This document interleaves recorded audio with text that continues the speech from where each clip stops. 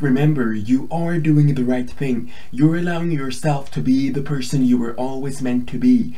And this means you can start living your life. Just remember to create that safety net around you though, just in case things go sideways. There's no point denying it. There's no point denying it. Like that. There's no point denying it. There's no point denying it. That's why it's important that if you decide the time is right for you to come out, make sure you have a safety plan if things don't go according to plan. A safety net. Ah!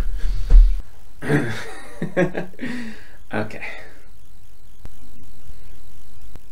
If you want YouTube, no.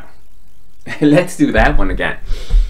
If you want to watch the series from the start, you can do that by clicking on that link as soon as it appears on the screen.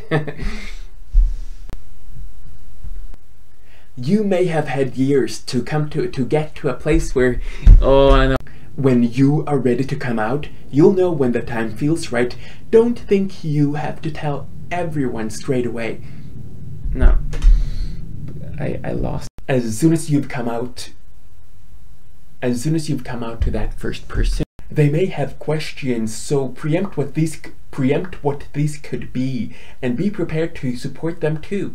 Like that. Don't. Coming out is only about your own happiness. No. Coming out is only about... Don't. Coming out is only about yourself. If you think about pleasing others, you lose sight of what's important, which is your own happiness. Focusing on yourself and what's important to you will ultimately make those you're close to happier as well. There you have it. But it's not. I'll be back next Friday. I'll be back next Friday.